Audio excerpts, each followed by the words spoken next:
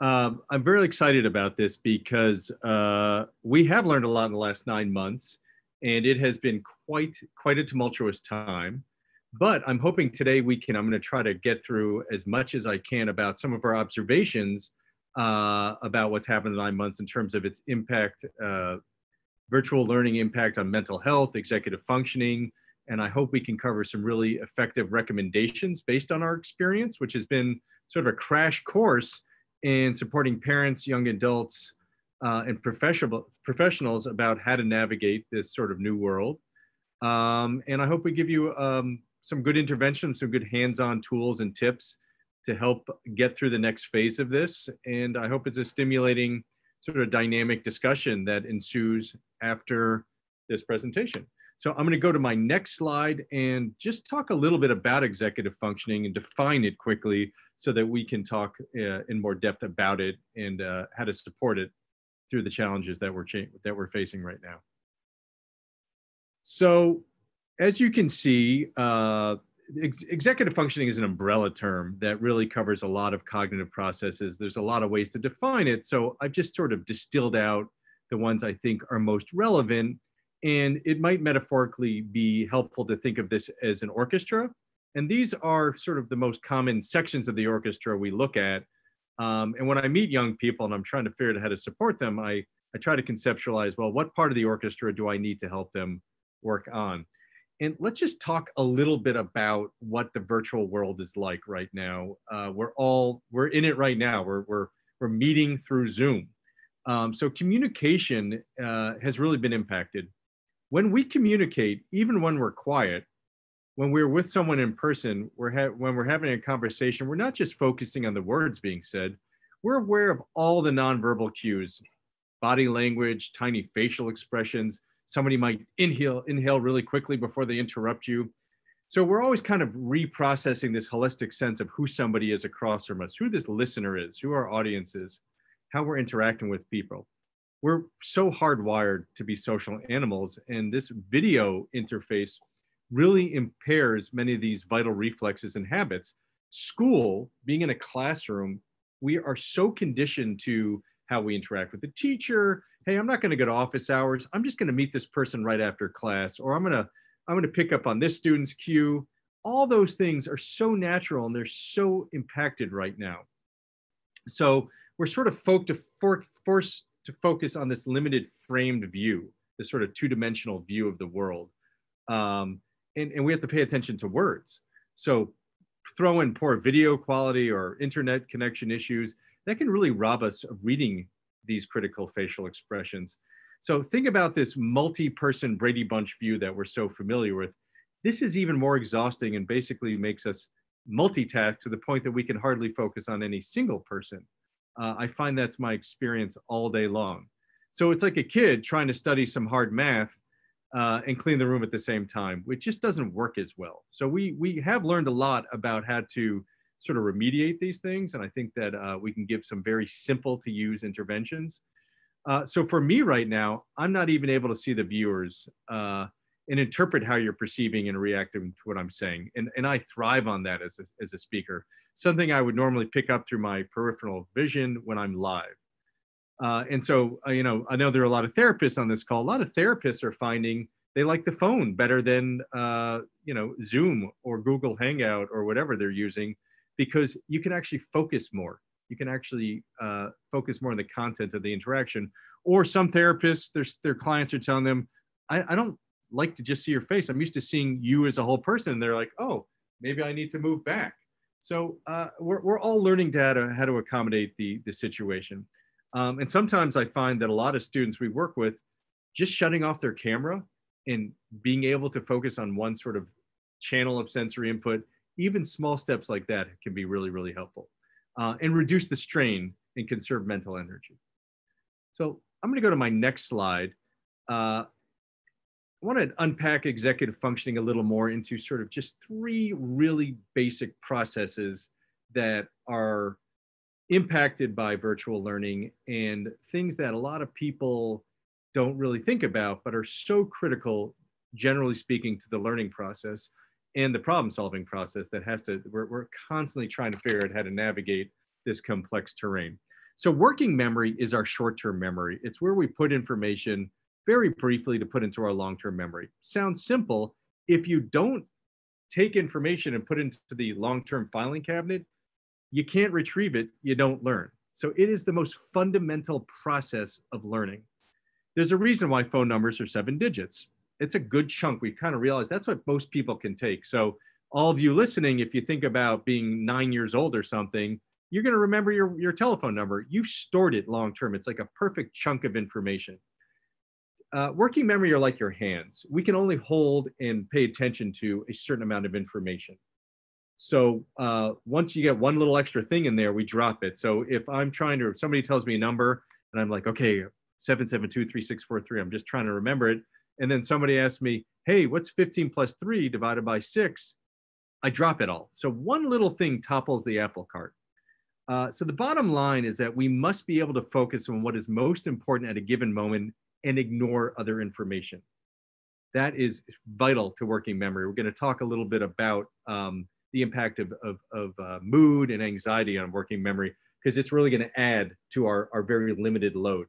Mental flexibility, being flexible in the moment, being able to problem solve.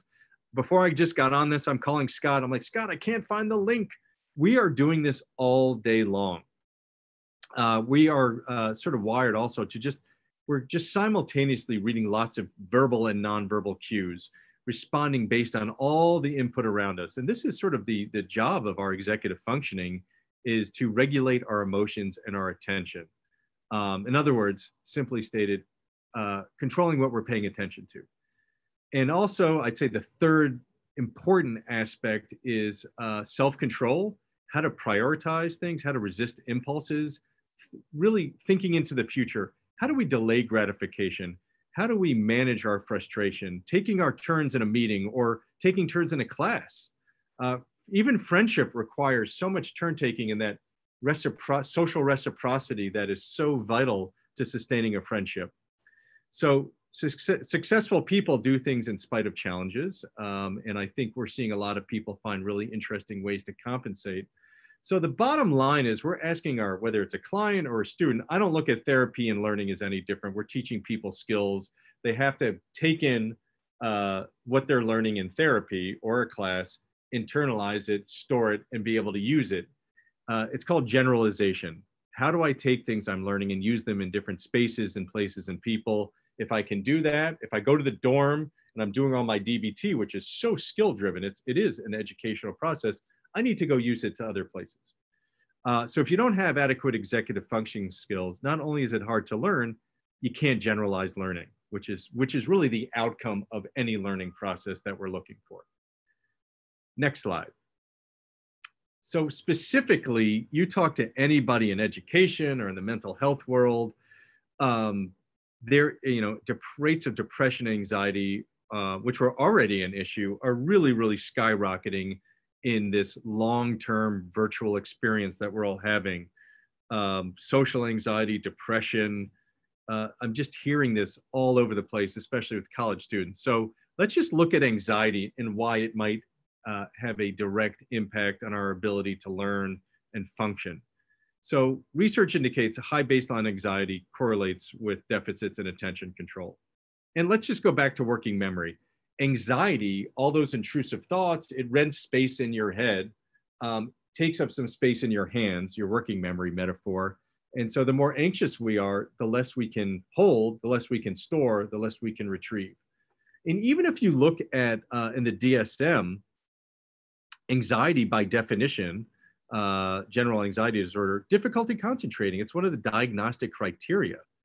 So the more anxiety, the more difficulty switching between tasks. We are set shifting constantly. And in this medium, it gets even more peculiar and demanding. And everything we do requires more intentionality. We have to be really focused on what we're doing. Treatment's unclear. According to the research, do you focus on the anxiety or the attentional control? I don't know, but we're going to go over some techniques that hopefully just generally help. But it makes sense why anxiety really impacts learning and working memory. And so working on treating anxiety and being able to surf through those difficult moments and manage it is more critical than ever, especially for high school kids or college kids who are really, really, many of them, this is just their only way of learning right now. Next slide. So one of the highest utility ways to help people with working memory, and this is it. Like if I get hit by a bus and you don't see me again, don't mean to be morbid. I'm just saying, this is the crown jewel of strategies. So we've learned through many, many years of studying recall. This is based on the Ebbinghaus retention curve, how people remember things. And really, really successful, smart people just remember a lot. They know a lot. What we learned over time is that people, after they've learned something, so let's say you went to a class or even any sort of learning session, which I consider therapy, they only remember about 20% of what they learned a day later. They remember about 70% at the door right after they learned it. And about 10 minutes later, they're at 80%. So you get this bump, and then everybody just drops precipitously to 20%. If you could quadruple that, go from 20 to 80% over time, weeks, months, years, simply stated, you become extremely smart. So the way to do this is to review information. So if you're taking a class, it takes 5 minutes a day. It's high utility because it's simple. The research says it's simple and it works. Review your today's notes and yesterday's notes. If somebody walks into a session, I'm doing therapy, let's talk about what we talked about last session. Continuing to cycle through information. It takes 5 minutes a day to read your notes. To quadruple your storage is an incredibly high impact intervention. So whatever people are doing, if they're fumbling in a class, if they're fumbling in any sort of situation that they have to recall or remember, reviewing material, distributing it, the research actually indicates 10, 24/7. If I review information 10 minutes after I learned it, a day later and a week later, with very little effort, I've quadrupled it. It saves time, it saves energy, and people almost always, it's almost axiomatic when people do this correctly. They say, wow, I actually feel better in class and I can recall information and I feel like I'm doing better in general. So such a simple thing to work on with students and clients. Next slide, please. I just want to, we've learned a lot again, virtual learning was becoming more popular even pre-COVID, and we're learning even more now. There is so much, think about all that has happened with media violence, with just constantly seeing death tolls projected on screens, all that. It's really, really intense. So, looking at a lot of, and there's a fair amount of research that is on this, it's been going on for a while. Media violence exposure is related to poor executive functioning. And one thing to note for those clinicians in the room, that this relationship may be stronger for adolescents who have a history of aggressive, disruptive behavior. Just file that. Those people predisposed to that kind of behavior may need to curb that appetite. It may be something that you sort of integrate into your treatment approach. Depressed people, especially, and we are seeing just rates of suicidal ideation. I mean, the social ideation, the social isolation, the fragmented peer relationships that are going on, even in, especially those like freshmen in college. That's like when you go and you're trying to figure things out. Everything is so dramatically hindered right now.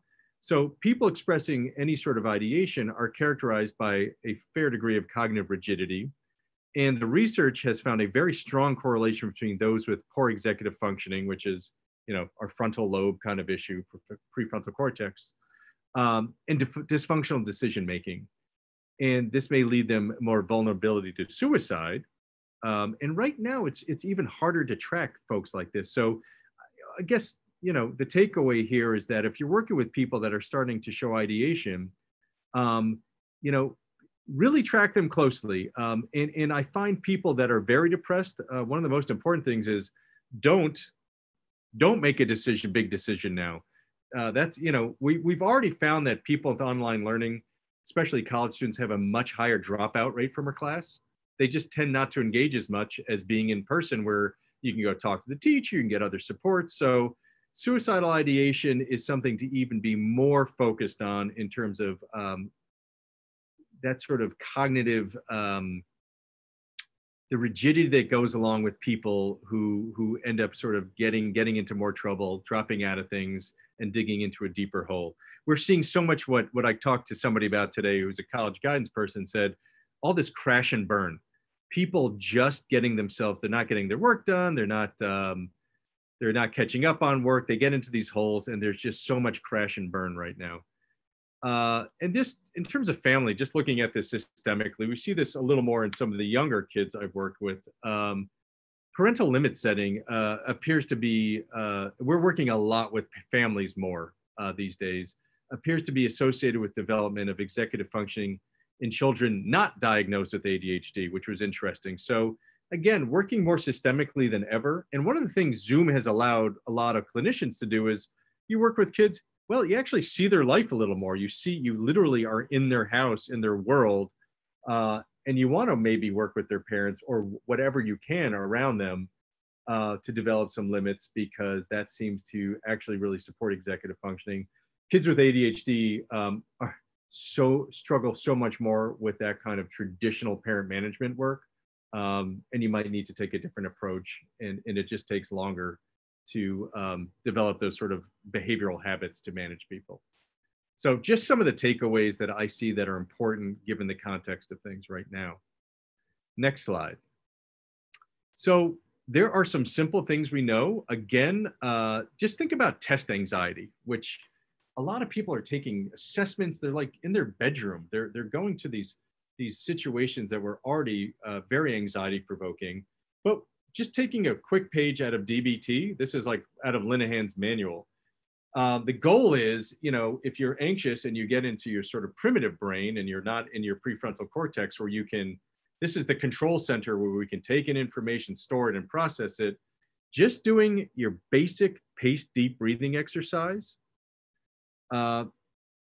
is absolutely amazing in its ability. It can cause itself just changes in sympathetic and parasympathetic activity. Just getting somebody, honestly, on a test to breathe for a few minutes like this can actually kind of get them back.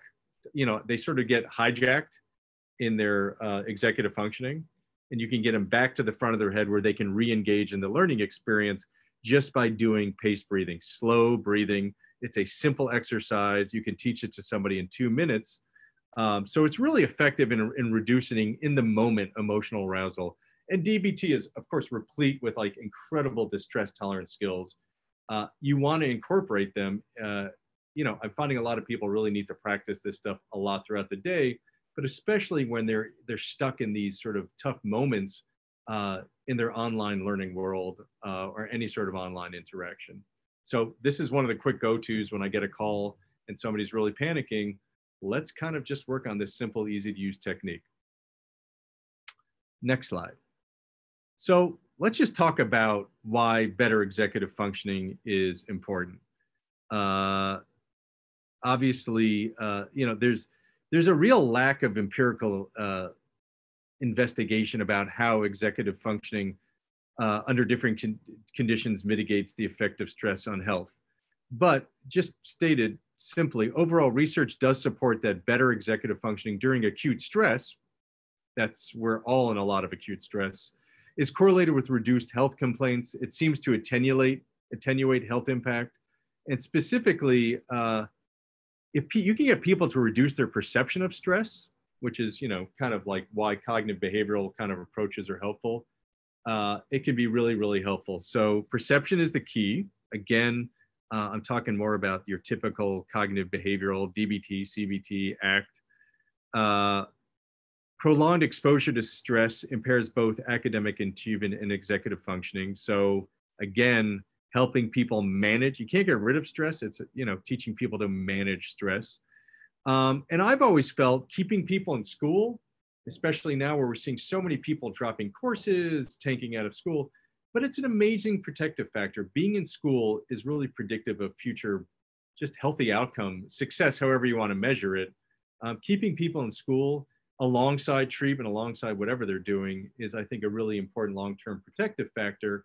And of course, I think we're all worried about the long-term implications of this pandemic and people just not getting the help they need, not learning as effectively, not having all these developmental opportunities that normally take place.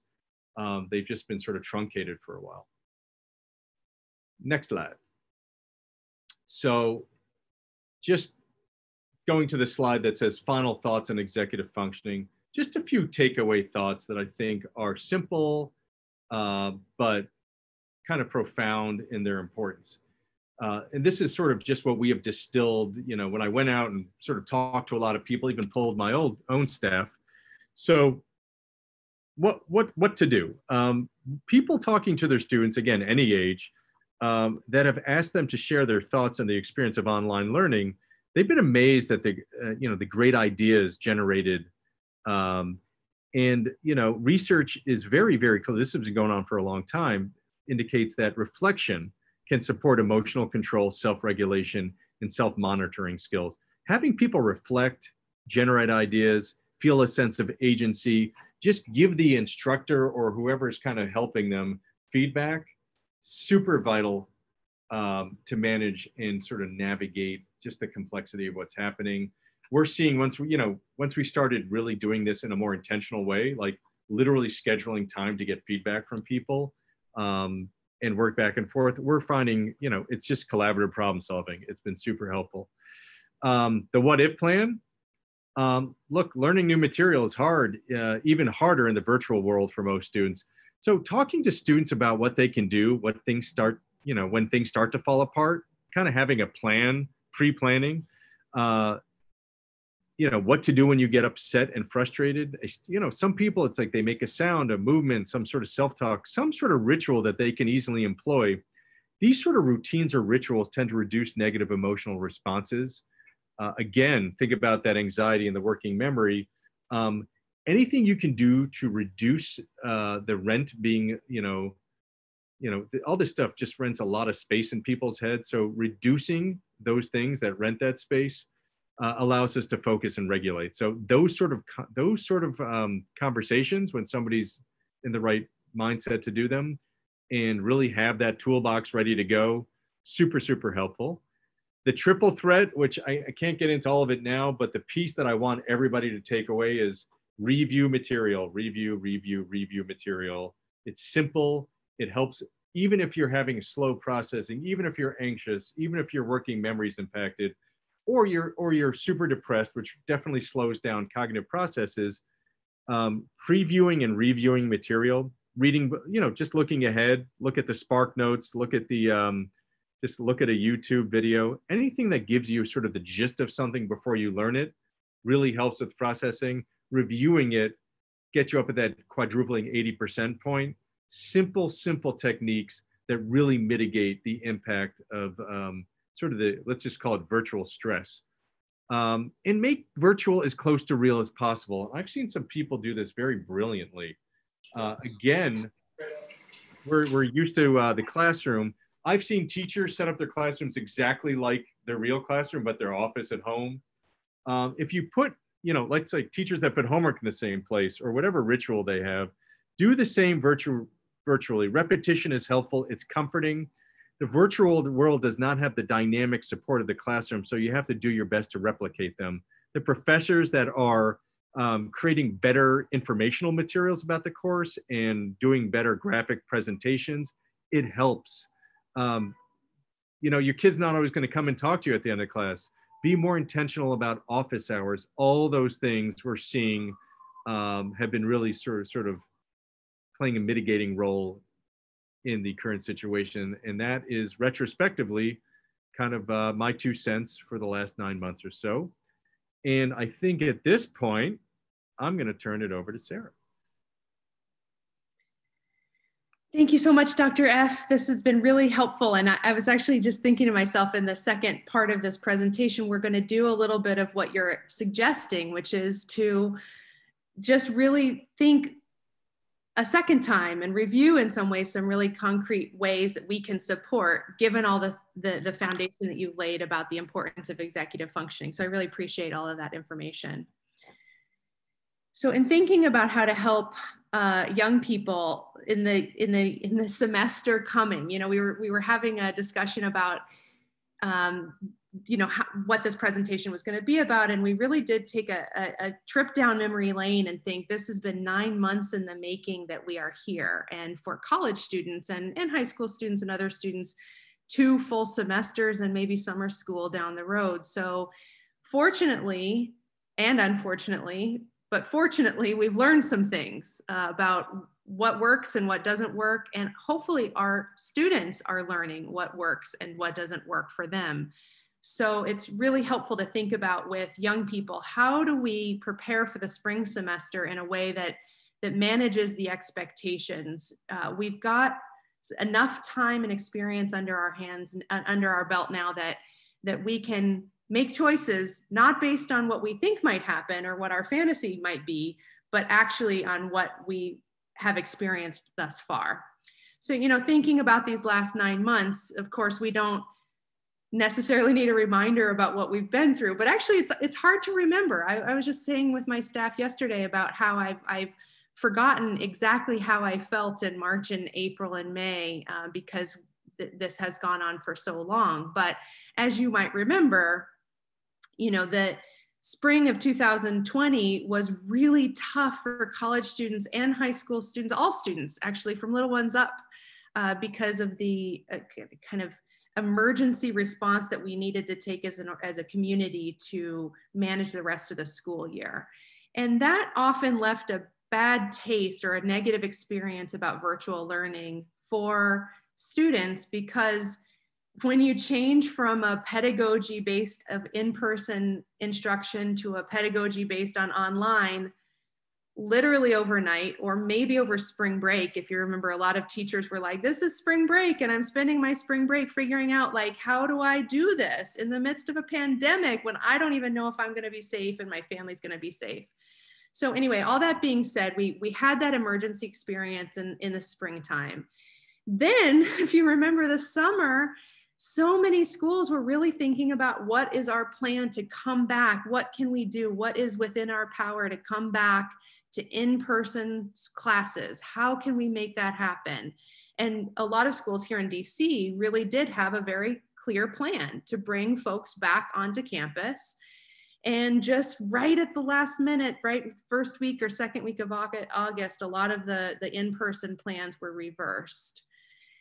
So here we are now having conversations with students about, okay, what's school going to look like in January? And we are headed into another semester where in some ways we have enough data to understand exactly how the semester is going to go, but we still continue to have this desire, maybe fantasy, maybe hope or expectation that we can go back in person in the spring semester. Of course, the news of the vaccine that's happening right now is thinking, when will that impact my ability to go? So here we are again on another kind of roller coaster that we've been on for the last few semesters. Wanted to just lay that out as a foundation to thinking about, what do we do? How do we help people with managing this yo-yo that we're on?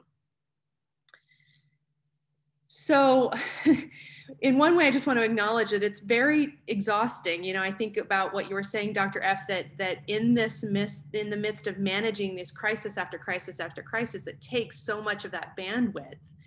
And if we can free up some of the bandwidth in our own supercomputer in our brain or in our head, or you know, utilize executive function skills so that we can feel less pulled on a string by a yo-yo and more agency about what it is that we can actually do. So what we're seeing a lot is a lot of students and their families are really waiting for others to make decisions about what's going to happen with school. And that might mean a university student pressing refresh on their email every day, hoping that they're going to get the email about, can they get housing on campus and what kind of classes are they going to be able to take in the spring? Or families talking to other families, their neighbors or folks in their community, or really waiting for school officials to say, what is the plan? Which really is a cycle of anxiety and disappointment. And it feels like folks can't make their own choice. And so I really want to encourage us in our positions of being helpers in this area to try and help people do what Dr. F was talking about, which is creating that what if plan. What if we made the decision based on the information that we have from public health officials, from history of this pandemic being the best predictor of how things are going to go, from the real news that it is going to take some time to get the vaccine out to the general public.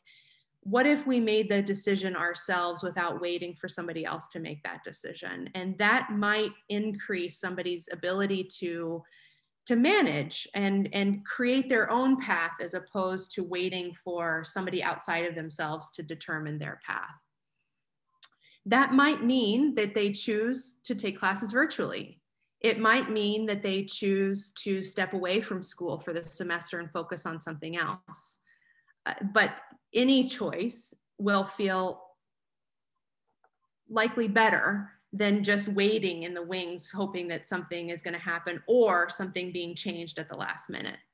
In that conversation, I'm really encouraging students and their families to truly look at the situation as a whole. I like the idea of zooming out. As anxiety creates our fixation on a single piece of data or a single aspect of the story, we want people to zoom out, look at the whole picture, take into considerations lots of things, not only the data that they have from public health and from their best advisors, but also to really think about what the fuel is behind their decisions around their hopes and dreams and expectations.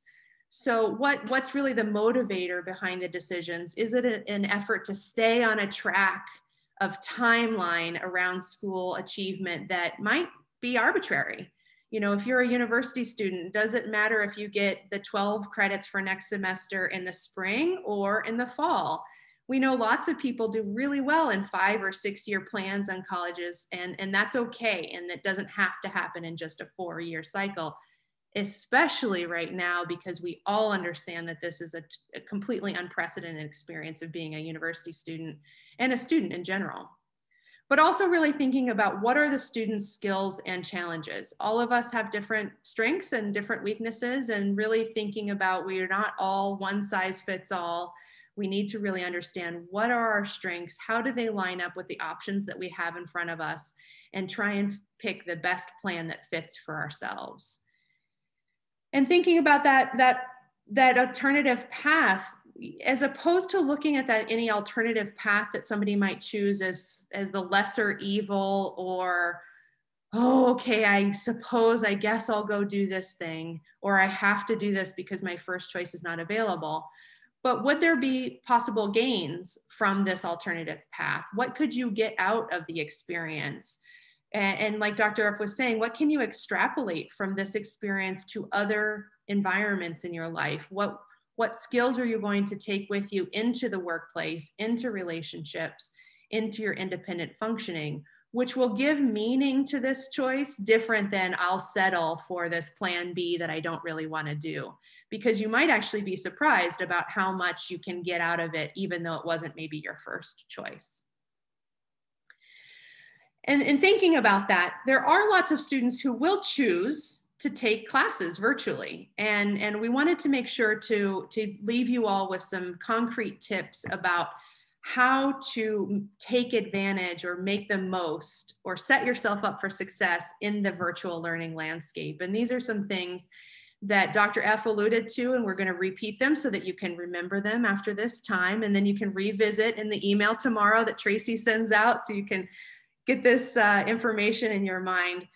But really, these are some really what seem simple, maybe seem obvious, but are really important components that people need to put in place to set themselves up for success in virtual learning.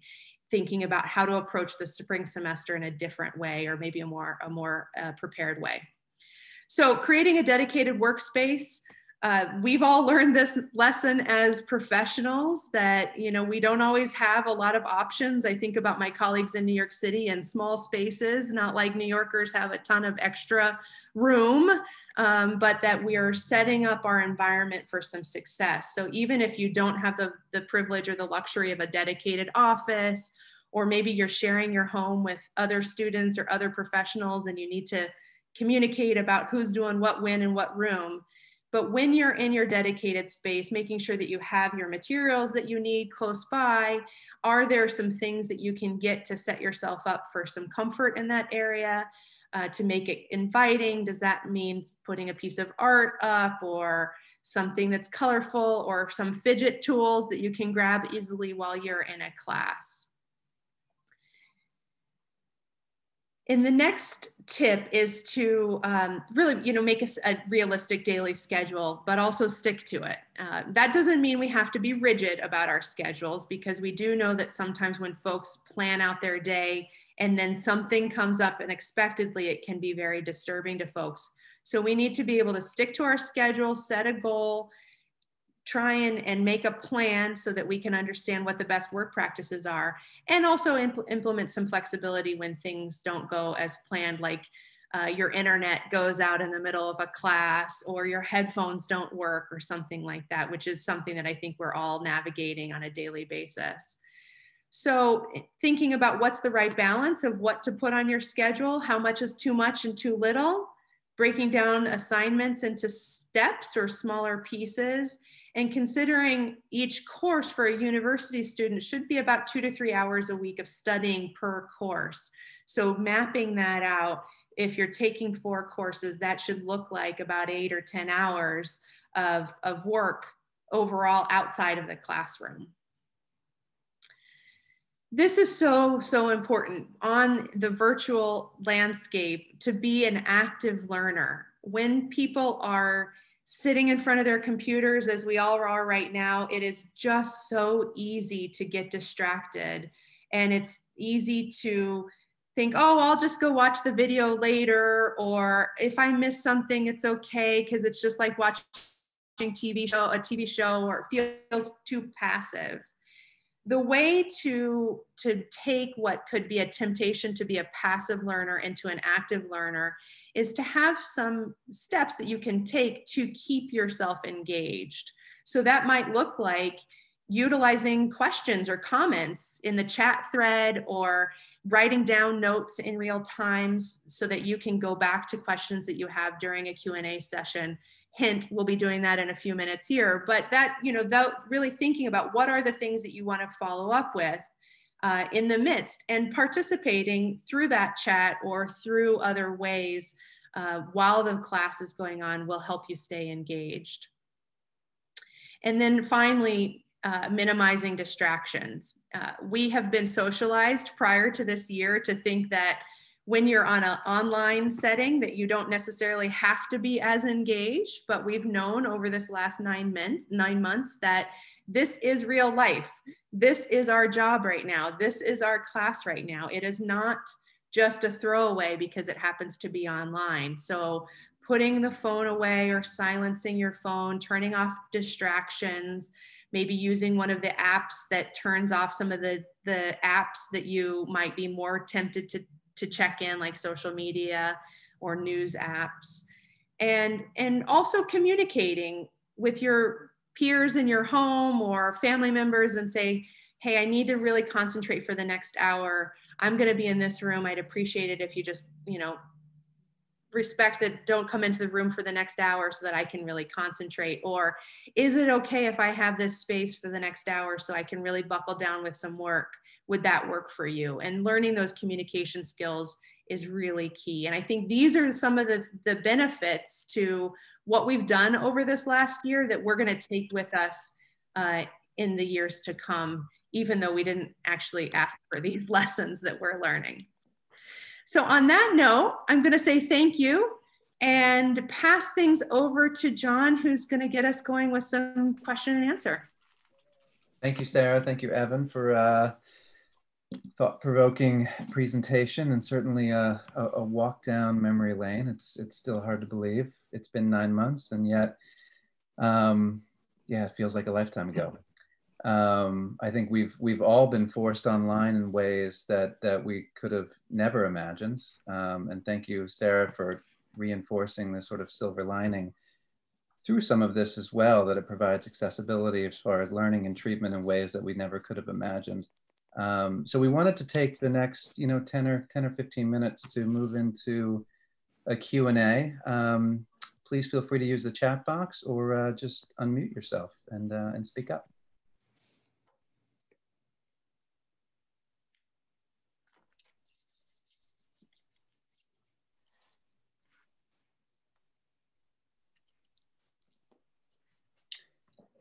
One of the things that I wanted to ask Evan about in particular is, you know, you guys presented beautifully on sort of the in-person and virtual comparison.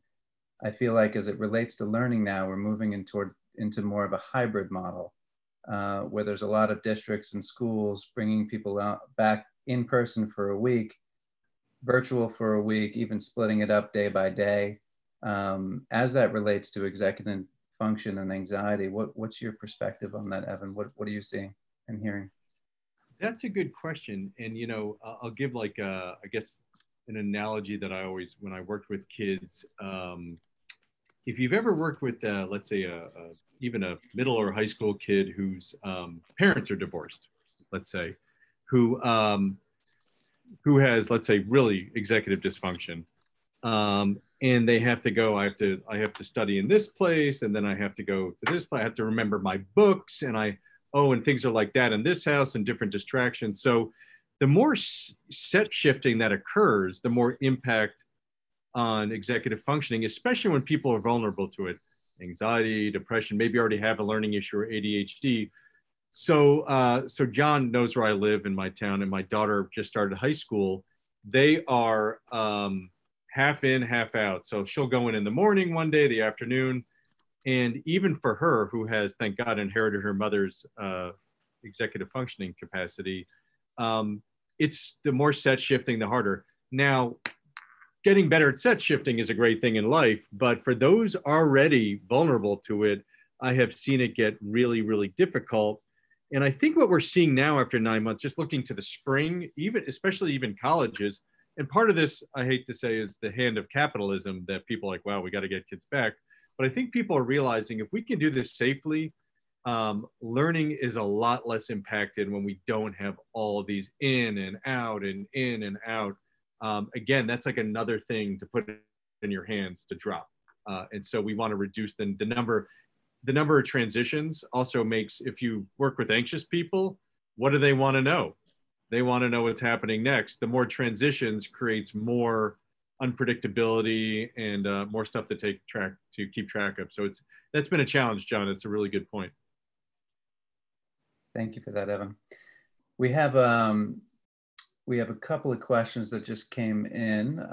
One from Katie, I'll read. I'm curious about how to respond to teachers who are requiring students, middle schoolers in particular, to have their cameras on their whole face the entire class. It's stressful for some kids, and then it makes it harder for them to focus. And I think this could be a twofold question as well. I'll add in, how do we handle, as a therapist, a client who is unwilling to turn their camera on, or maybe participating in a virtual group that's triggering for them to be in front of a camera. So I'll turn it over to you both.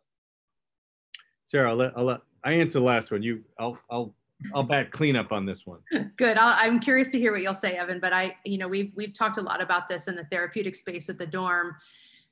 Because we do have some clients who log into group sessions like this, and it's a little bit difficult to understand what's going on with them. But we want to acknowledge that this is not a black or white question, that it is, I think what Katie was saying is about the word requirement. And whenever we get into requirement, then it becomes a blanket for everybody, which is helpful when managing a classroom or a group setting. It makes it a little bit easier when everybody has the same norms and expectations, but it can be really difficult for people who need some type of an accommodation for this. So in particular, we found some of our clients who are trans or have body image problems or anxiety are really troubled with the reflection of their face back to them in this setting.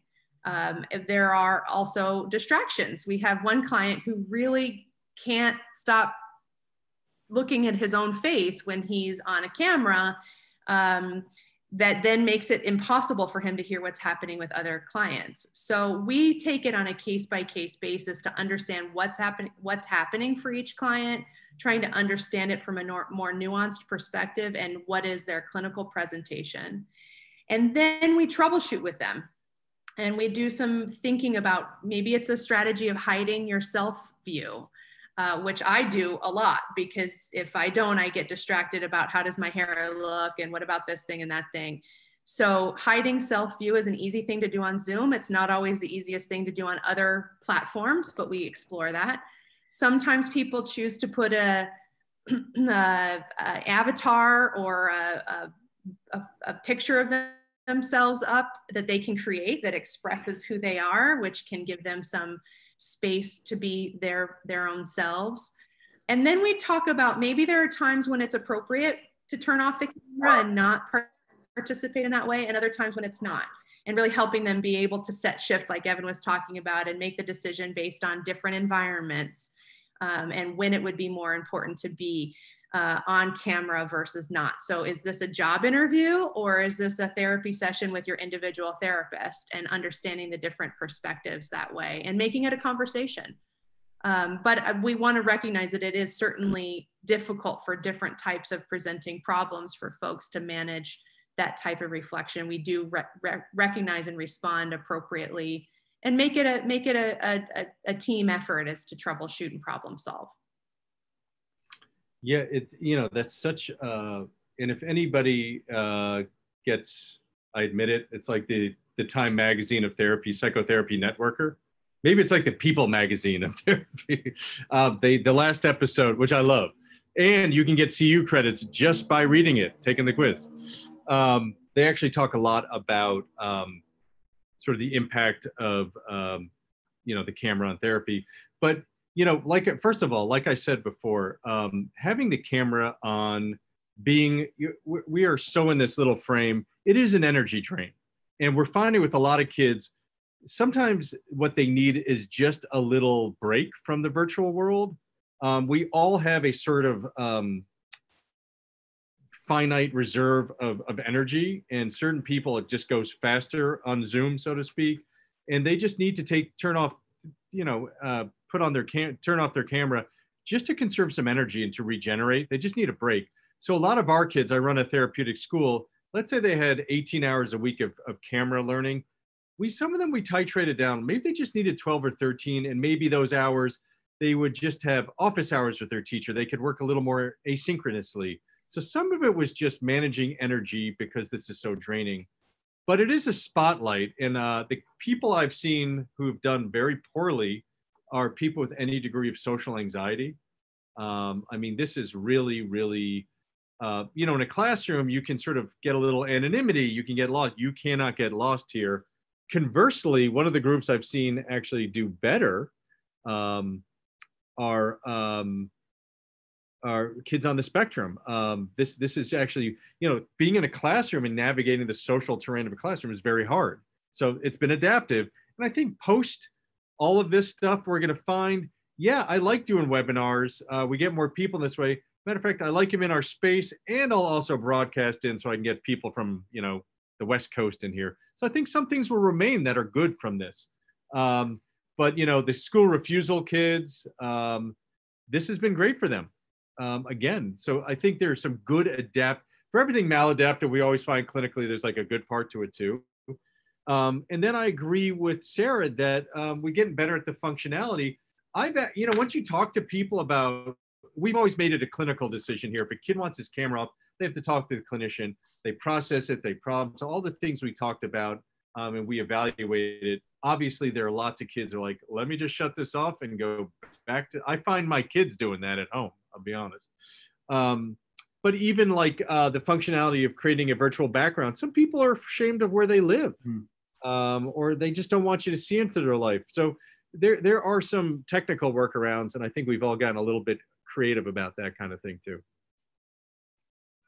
Thank you both for that. I think it also applies for us in the helping profession. Our clients have very much seen into our lives in ways that they haven't before, with a cat running across the screen, or the color of our wall that we choose, or the books that we may read, or our children jumping into a session. I think we can all relay some funny stories to us, not much related to that. Couple of other points. There was a question about DBT and there being handbooks or textbooks. I would refer you back to either your primary therapist or the coach taking you through the DBT skills in particular. That's really the beauty of DBT is it comes with a very defined skills manual that can be a very sort of instructive piece alongside of the coaching. One comment that came in from David regarding Katie's question was the fact that he is requiring students next semester to be upright and have their cameras on. Otherwise, I don't know if they are in the room or paying attention. David, do you want to speak to that any further? You may just need to unmute yourself.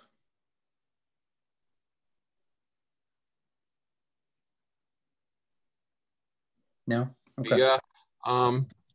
Yeah, this semester I let my students keep their cameras off. One or two had their cameras on, but I could tell they were lying down on their pillow. Maybe they had a migraine at the time, so I was trying to be accommodating. But then I called on a student and all I saw was her picture and no voice.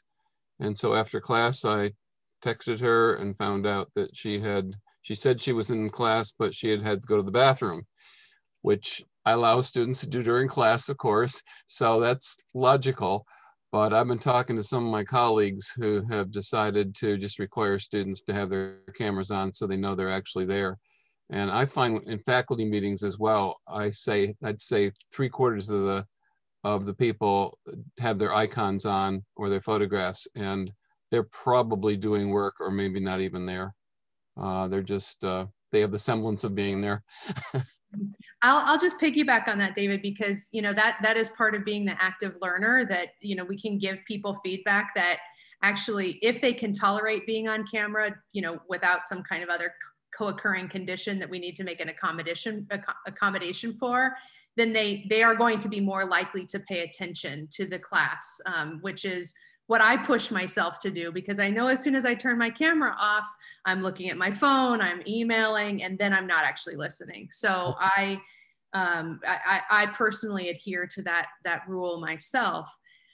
What I will also say is I've had the privilege of teaching online for the last couple of years at Columbia University School of Social Work, and the pedagogy that I've learned from online teaching in that class or in that setting has been so helpful in this moment, because what we've learned is doing a lot of in-class polls or even fun things like give me a heart emoji if you agree or a thumbs down if you don't, kind of an interactive question and answer that people can utilize the tools on whatever platform they're using, can help people stay on their toes, and students start to get used to the idea, oh, it's not 45 minutes that I can just check out and come back for the quiz at the end or whatever it might be. It might be that the teacher or the professor at any point might ask me a question that I need to give a thumbs up or a thumbs down on, even if that's an emoji or some other kind of creative way that we can do it. So kind of keeping people engaged from the professor or faculty side of things as much as the student taking responsibility is really important too. So, you know, David, there are some really good, so I spent many years in the classroom. And then I really became a consultant to basically teach teachers how to engage kids. That was really what got me excited. And a couple of good things to remember. Yeah, kids shut off their camera, but just remember the virtual equivalent. So when I was in a classroom and I had, you know, the Yiddish word that my grandmother, I thought it was my name for a while, spilkus, means ants in your pants. A lot of kids have spilkus. So, John, you didn't know that word, did you? Is, you know, that was the kid that I knew needed the bathroom break, or I needed to tap their shoulder to redirect them. Or I'm like, hey, you know what, Johnny, why don't you hand out the quizzes? So they needed to move around. They don't get that. They're here. So we need to kind of create that virtual equivalent even with older high school or college kids. It might be, hey, you know what, we're gonna, you know, it's an hour class. Why don't we, it's 5 minutes. Let's have a 5-minute stretch break. Just catch your breath break. Here, just do this independent work. People need we need to find a way to give them what they need in the virtual world. And one rule of thumb that's helpful developmentally is for however old you are, let's say you're 16, you're teaching a bunch of 16 or 17-year-olds, every 15 or 16 minutes, you need to have a set shift in class. So 15 minutes we're working on, I'm lecturing. The next 15 minutes, you're answering questions. The next 15 minutes, you're gonna go into a breakout room. So we need to keep, otherwise class time is not learning time, even non-virtual. We have to do the same thing intentionally virtually. We have to create some dynamism in the class so people pay attention and they learn and they internalize it. And we have to really be thoughtful about it. And it's really hard. And again, elicit feedback, how are we gonna do this? But sitting up in class like this is actually helpful for as long as you can do it. People do pay more attention when they're sitting up straight and leaning forward a little bit. That's why, executives are always at their desk like this. It puts you in alpha state, which is like a relaxed state of learning. So yes, you want them there. To keep them there, you have to kind of work dynamically so that they want to be there and that they can learn and engage in what's happening. Thank you both. David, thank you for that, that comment. So we have 1 minute before we all need to run off to our 4 o'clocks. I just wanted to thank you all for joining us today. Dr. Flammenbaum, thank you for joining Sarah Harte. Thank you both for this thought-provoking conversation. I just wanted to let you know we are going to be back next Thursday at 3 o'clock with Bridge House, the founder and CEO of Bridge House, talking about Apart Not Alone community and assessment during COVID-19. With that, happy holidays to everyone celebrating this evening, and we'll see you next week. Thank you, John. Thank you, Dorm, for inviting us. Take care, everybody. Stay safe. Thanks, guys.